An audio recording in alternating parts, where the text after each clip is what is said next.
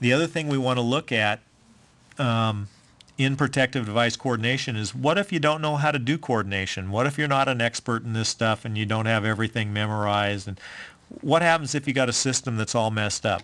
Well, this little button right here is called automated coordination, or we call it in our literature Smart PDC. This is the world's first automated coordination program. When I click on this, you're going to see a little dialog box come up in the middle of the screen, and it's going to run through several thousand calculations, and then you're going to see all these relays and everything change settings. So we'll just watch that for a second. Here's all the relays and everything and the way they've changed. Now, you may want to right mouse click on it and show the original curve as to what it was, so you can see how bad these settings were originally from where the program recommends that they're set. And these settings are all controlled by, if we go up to Tools, Coordination Options, and I want to look at information like transformers, where all my NEC 450-3 setting requirements are located, or if I want to go to relays, where I can change my over travels, my safety margins, my minimum gap tolerances, my safety gap tolerances, things like that. It's all available right in the program for analysis. We won't get into too much detail because I don't want to spill all the trade secrets. So the really cool thing about this, though, is if you go to Window, Auto Coordination, it allows us to get a report that tells us why we're doing the settings. In this case, here's the secondary main breaker 2A. It automatically documents that this main is an unsupervised setting. The primary full load amps is 108. The max setting is 600%. The secondary full load amps is 3098. The max setting of that is 125% based on the protection requirements we have, and that's 3873. It automatically flags us that there is no bus rating. So there's an automatic check that we needed to go look, so it couldn't verify the bus rating because someone forgot to put that in.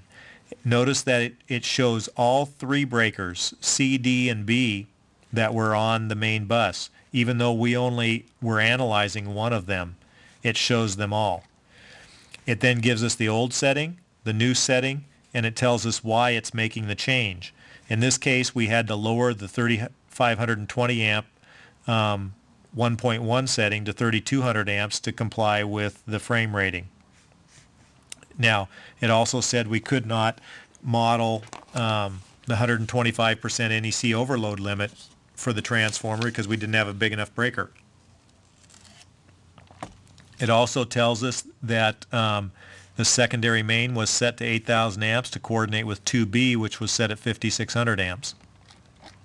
It then documents the motor, full load amps, service factor, safety factor, locked rotor asymmetrical, locked rotor symmetrical, and so on. I don't know about you, but typically it's very easy to drag and drop a time current curve. To document all this takes an hour or more per curve, so that when your client wants to look at that information, you have a documented record of why you did it. That's what's so neat about this. So this tells me that, warning, somebody forgot to, put an overload in.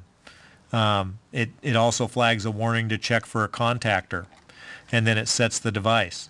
If it cannot set something properly, it flags an error. In this case, the fuse was unable to protect the transformer damage curve, so it flags an error. But it did coordinate with the downstream devices. The relays get very complicated. In this case, it had to coordinate with 2 different conductors, 2 transformers, 2 secondary main breakers.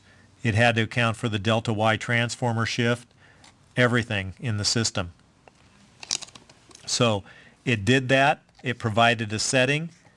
It flagged it. It actually tells me that everything is selectively coordinated and everything's protected from the damage standpoint. It did flag a warning because I had instituted a clipping value that I had set internally, and it flagged it on that. So In just a matter of 2 seconds, we have a completely coordinated system. We have all the documentation as to why.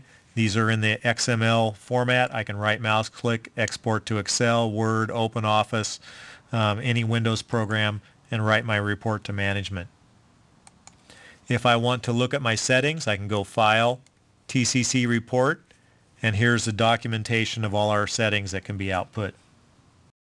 So that is how we do protective device coordination. It's simply completely interactive. I guess there's one thing else that we should show. If I want to fault just one bus, typical coordination curves are all buses are faulted for our viewing. If I fault just one bus, notice it automatically changes and shows all my remote voltages and currents. It automatically shows all of my backup relaying exactly how it is. This is not a drawing package. This is an actual interactive dynamic simulation program. So you can look at all the remote backup relaying, troubleshoot any problem in just a matter of seconds. We can also do, I'm not going to save this curve, we can also troubleshoot directly on the one line by faulting, looking at this little button, which is the sequence of events recorder, and notice how it automatically does the sequence of events, trips this device. It says this device is going to trip in 1.87 seconds, and this device is going to trip in 0.44 seconds. So you can see it automatically highlights it in red because this is going to trip before this one.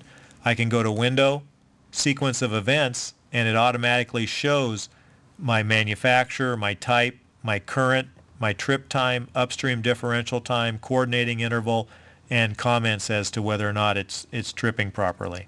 So I can troubleshoot from the one line or troubleshoot from the TCC curve, whichever is easiest for you.